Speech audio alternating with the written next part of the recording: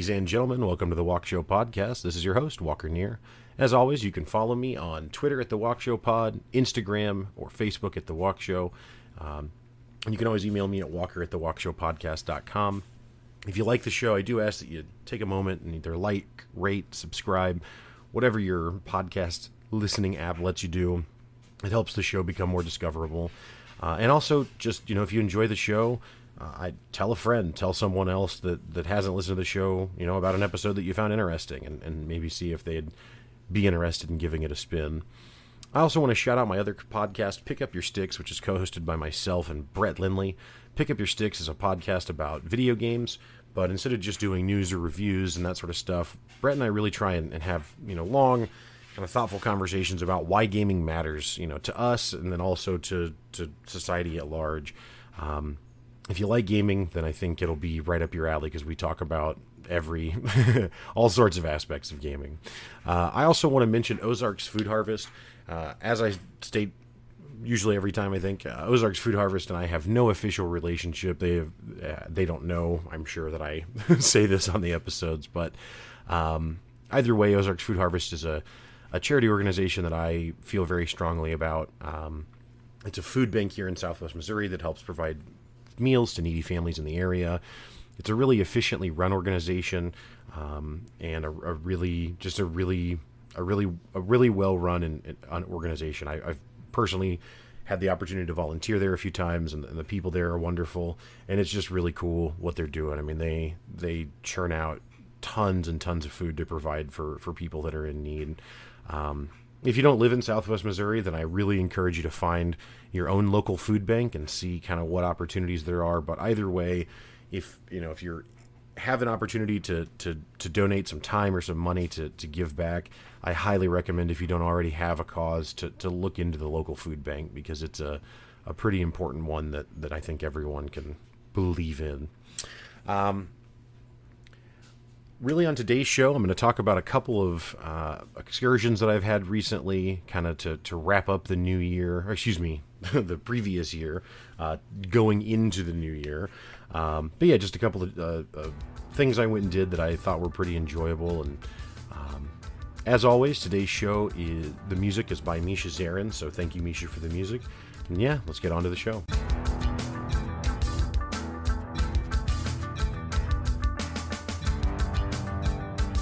The first event that I went and did that I wanted to talk about it was a few days before Christmas.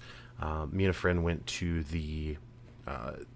there's a park here where I live, for those of you that are local here, the Nathaniel Green Park, and within it has a Japanese stroll garden, which throughout the year is a really heavily manicured kind of Zen garden that has just a wide variety of flowers and plants, and is very well maintained. Right around the holiday time, I think it starts maybe after Thanksgiving and runs, through the end of December. On the weekends at the Stroll Garden, they actually put up a light display, and hang lights over not every single tree, but a lot of the trees, and then just have some, standalone light displays. And I think it's $5 to get in, so not expensive at all. Now, it's also not huge. I mean, we have a theme park about an hour away from where I live that has, a million lights, literally, I think is what they advertise that they put up. And it's a big theme park, and so it's a very extravagant kind of experience, which I'm sure is also really cool. I haven't actually been to that one, but I would like to go. But it's from friends that have gone, their accounts, the bigger theme park light show is very satisfying and cool, but is also jam-packed with people, and just there's just a lot of hustle and bustle going on, if you will. Whereas this light show that I went to at the Stroll Garden was just a lot more low key. It was a lot more laid back. It didn't have overcrowding at all. I mean, there was plenty of people there, which was cool. But it wasn't, you weren't being pushed up against. There was no line to wait in to get in. But yeah, it was just a really cheerful and pleasant experience at the Japanese Stroll Garden. The light displays were really cool. They had a wide variety of I guess light designs on the trees. So you had things from just solid colors to kind of what I grew up with, which is the multicolored, line or string of Christmas lights that alternates, between several colors with each light. And yeah, just a very kind of quaint and charming experience. They had this really cool swan that was made out of lights that I thought was really cool. They had this Zen rock garden, which is like just an area where it's just a garden of little stones, but that are raked in a very intricate kind of pattern. Don't know who does that, but it's very cool looking. But in the middle of that rock garden, they had just this one solo tree with kind of a unique light display on it. I want to say it was like gold and purple, but it was just really, really, really cool. And it was just not just the lights, though. It was also just, the atmosphere. There were families from, single moms with their kids to, larger families with, both parents and a few kids, and grandmas, grandpas, and aunts and uncles. And there were young couples and old couples. And there was one couple that was actually a young couple, but from a distance, it looked like the dude was like 70, and the girl looked appropriately young. I mean, she looked like she was a teenager, maybe early 20s. So she looked from a distance like her age. The person who I thought was 70 actually also turned out to be in his early 20s and didn't actually look old at all. He just had very white hair, but not like... I mean, it was almost just like a platinum blonde, and glasses. And yeah, from far away, it just looks like he was a very elderly man, but he was not. But either way, it was just it was a very charming little experience. They had hot chocolate and coffee that you could get and kind of stroll around and sip on. And yeah, I personally, a lot of times am not eager to be in a place like that where there's a bunch of small children. Just because, the shrieking and just their energy can be a bit overwhelming, but there was none of that. I mean, there was a lot of little kids there, which is cool, but they were all really engaged in being at the park and with their families and stuff. And so it was just a really, really pleasant, cheerful experience. They have a really small little pond and kind of a building that's like a little meditation room or something. But this little building that kind of sits out on the pond, and so there's a tiny little bridge that kind of goes out to that, and they had lights all on the bridge and out on the little, pad out in the water, and it was just a really, really pleasant experience. It really captured the Christmas feeling that I was looking for. It was serene, it was cheerful, the lights were really pretty, but it also wasn't overcrowded, and it wasn't. I don't know if decadent would be the right word, but it wasn't too much at the same time. And now maybe there's not such a thing as too much. I don't know. Again, I am interested in going to that theme park light show, especially now after having seen this one, to see what that would be like. But I have a feeling that it won't be quite as tranquil as the Stroll Garden was, which I personally, really enjoyed. But yeah, it's the first time I'd ever been to anything like this, and I realize I'm always late to the game on stuff that everyone else already knows about or has done or seen, so fair enough. But yeah, and I also realize we're now past the holidays, and so I'm giving you advice that you can use 12 months from now. But yeah, when it gets to that time of year again next year, if you haven't been, I highly recommend that you look in your area and see if there's any sort of park or theme park or whatever it might be that will have, a light display, and go check it out, because it was I was really, really pleasantly surprised. I mean, I didn't think it was going to suck or something, but I don't know that I anticipated it would be as much fun as it truly was. So yeah, good on the light shows.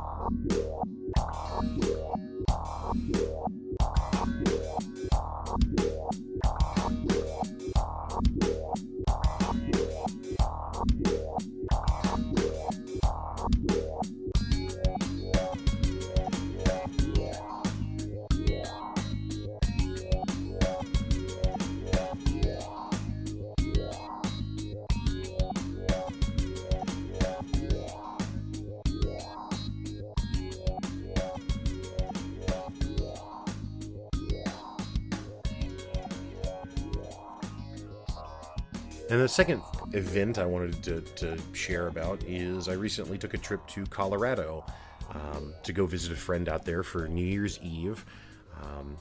And it was really an awesome experience.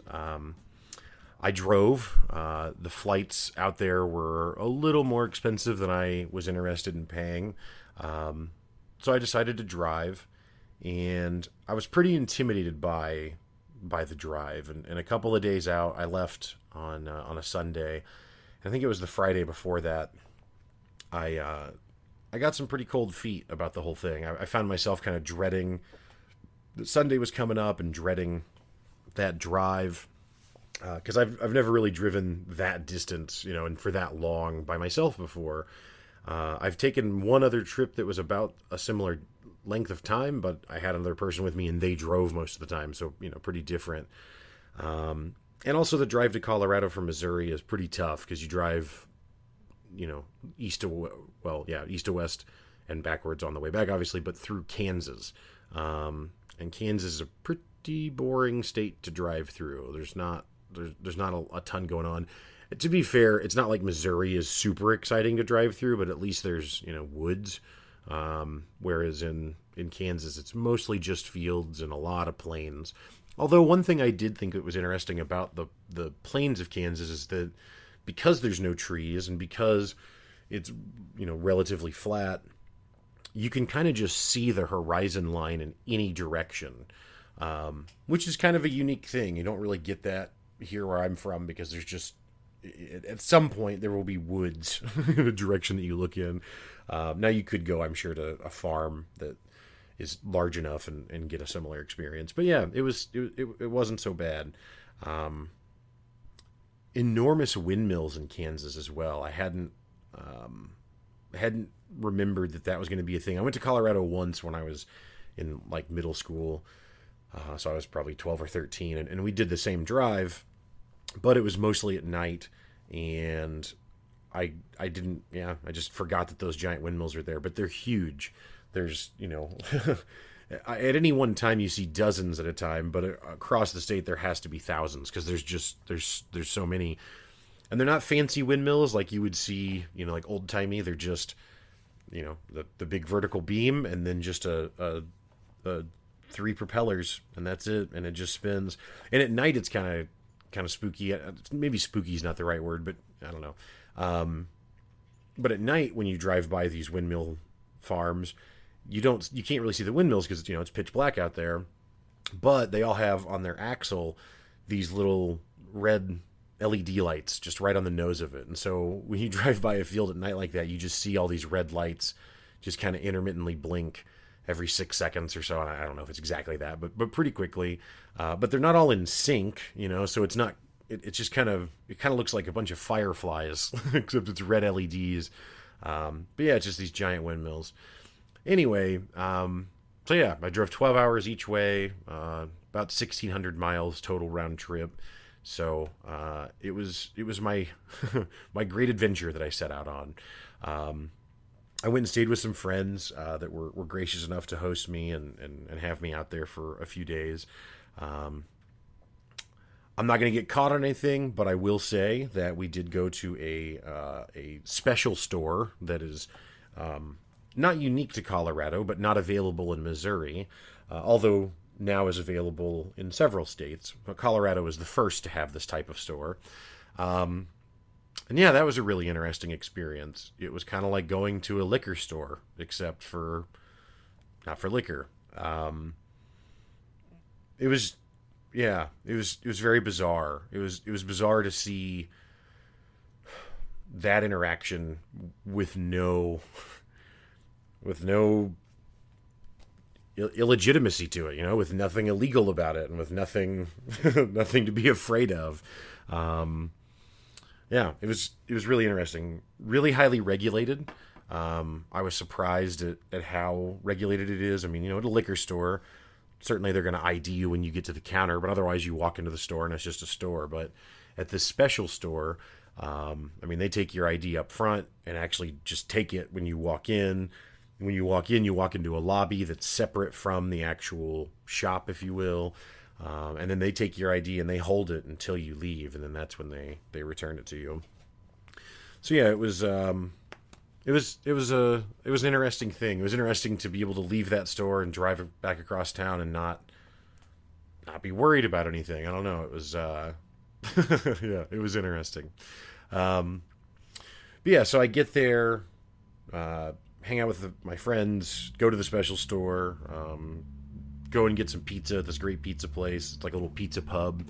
It was a really cool little spot. Really, really good pizza. And then the next day, just kind of hung around. My friend that I was visiting wasn't able to take PTO at that time, so he was working a lot of the day, and we went and got some lunch. Had some really really dope burgers at this place called Snarf Burgers in Denver. So highly suggest Snarf Burgers if you're there and haven't checked it out, or if you're headed that way. They've got one that I got that had green chilies on it. Oh, to die for. Anyway, so really on the Monday we just kind of hung around and joked and talked and chilled, and I don't know, just kind of kicked it and had fun. And then on Tuesday, which was on New Year's Eve, we went to the mountains and drove around the mountains for probably a good 5 hours, and it was amazing. We went. I think the first place we went was the Continental Divide, which is the point in which it's where the direction that the rivers flow is separated, right? So depending on which side of the divide the river is on determines which ocean that river is going to ultimately flow towards.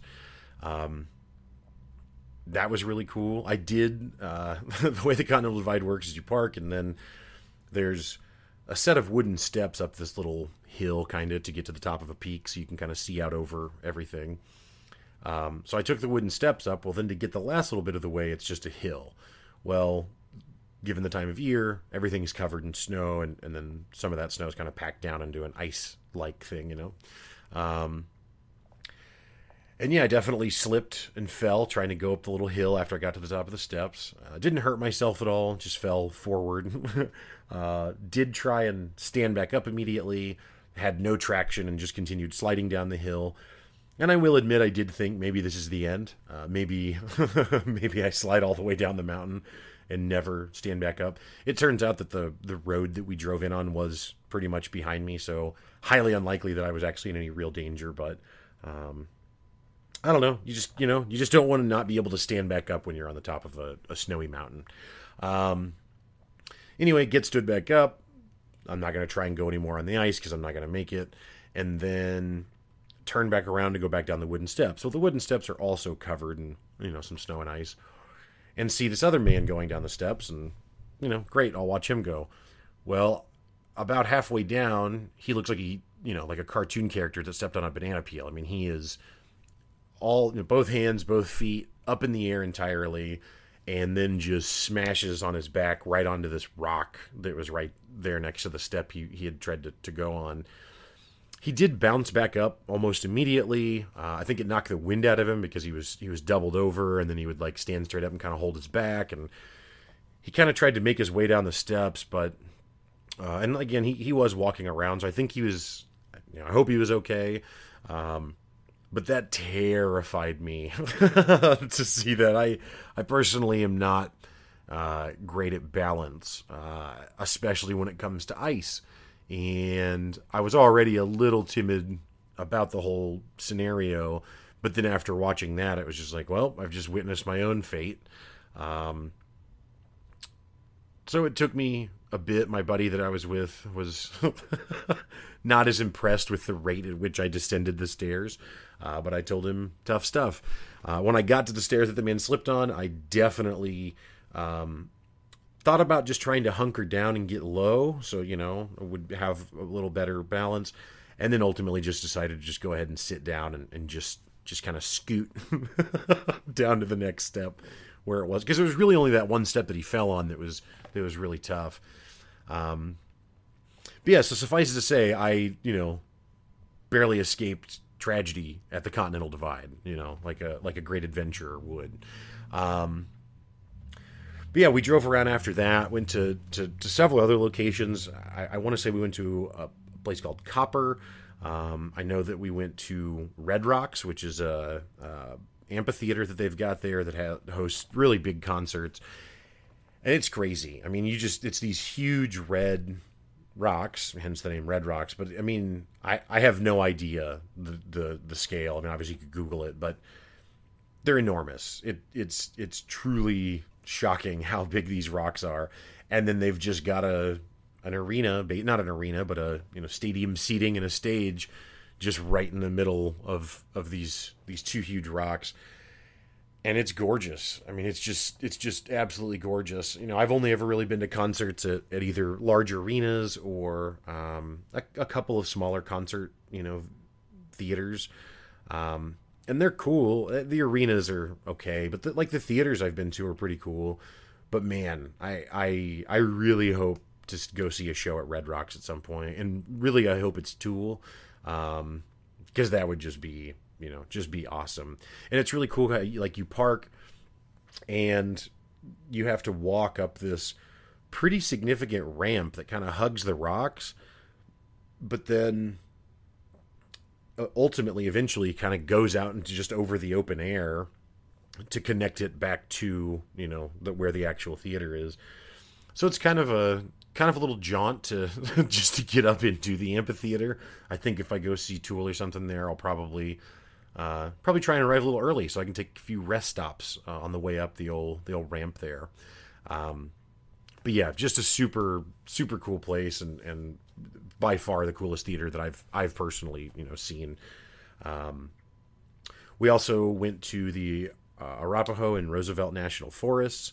Went to the Arapahoe Ski Basin. We went to Keystone, and yeah, it's just it was just so cool just driving all around. Now, I didn't drive, so that also probably made it better because I was being chauffeured, but we just drove all around the mountains and just looked at all sorts of stuff and saw, all sorts of different, I guess they're called ski parks, or I don't know, mountains where people are snowboarding and skiing. And it's just I'm from Missouri and have never traveled there, so I've never really seen that. And yeah, it's just funny to see, because we're pretty far away from it, actually, out on the road or whatever. But it's just funny to look down or look over and on this mountainside see these these giant groups of people, and they're all just kind of just going down the mountain. And it's not like they're all in the Olympics or something. So it's just a bunch of people just going down the mountain over and over again. And I don't know, it looks like a lot of fun. I probably am not not in shape right now to be snowboarding or skiing, but I certainly can get there. But yeah, looked really fun. And yeah, I don't know, you go to the mountain and around here, obviously, like I've said, there's a lot of woods and forests and stuff, so it's certainly not hard to go and feel humbled by nature. You can go stand next to a large tree, or go see a river, or go see even one of our large lakes, and kind of understand how big some things are, and how long some things last, and how small and fast our time is as humans. But you go out to the Rockies there, and man, now I've never seen a redwood tree, so maybe that would maybe I'd feel a little bit different, but probably not, because these mountains are crazy. They're just so, for lack of a better term, just majestic. They're just so gorgeous, and I really want to go back sometime when it's not the winter, just to see the difference, to see what it looks like when the mountains are just covered in forest and green. Because now, of course, everything's mostly covered in snow, which I love. I'm a huge snow fan, so was excited by that. But yeah, it was really cool. Really loved the little quaint mountain villages that sit at the bottom of these mountains, and there's just all these little houses, and they all have their snow-covered roofs, and they all have smoke coming out of their chimneys, and I don't know. It was I think I would like to live in one of those little little mountain villages like that. It would just be, it's just, yeah, I don't know. It's just like a scene from a movie or something. I don't know. I just never seen anything that adorable, frankly, as far as a little town layout. On the way back, we stopped at one of the little mountain towns, and they had a place called Ozzy's Ice Cream. and you go in, and it's the tiniest little store. It doesn't have a commercial front door even, that you would see on any store or gas station or business. It's instead, and it's not even like a front door that you would have in a house. It's just an internal door, like you would have to like a bedroom, and it's just got a little handle on it. And I mean, you pull the door shut and latch it when you leave.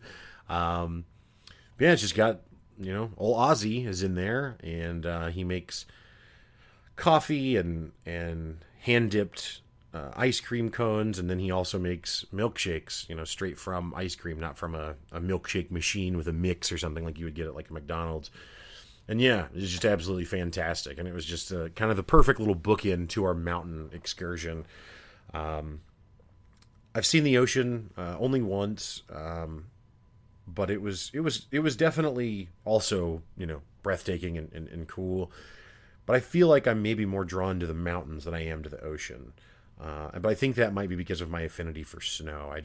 I love looking around at the pristine, untouched snow, and especially on the mountainsides. I mean, it's just just huge amounts of snow that's just completely untouched. Where you look up on a peak and you see the wind blowing, and you just see this like mist of snow coming off the peak, and it just looks really cool. A couple of times we looked up and, really far away from us, up on the top of a ridge, and you just see like two little people just, navigating the the ridge at the very top there. I don't know. It was just a really cool kind of experience. Either way, I cannot suggest Colorado enough if you've not been. Great place for a vacation. Mountains are awesome. If you are capable of skiing or snowboarding, probably that is a ton of fun. They have a snowmobile park, which I think the next time I go out there, I'm going to try and hit up.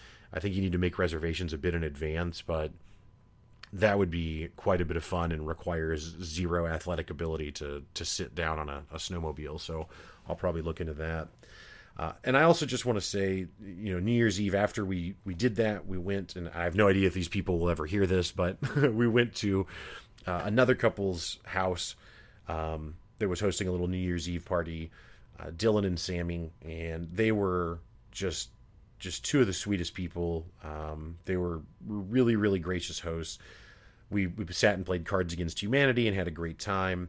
And yeah, they had awesome food. The Dylan, the guy, he'd smoked a couple of different meats, and they were incredible. They had homemade chips and guacamole and nacho cheese. And Sammy, the lady who lived there, she is a baker, as a profession. So homemade bread, and it was just so delicious. And yeah, it was just a really fun time.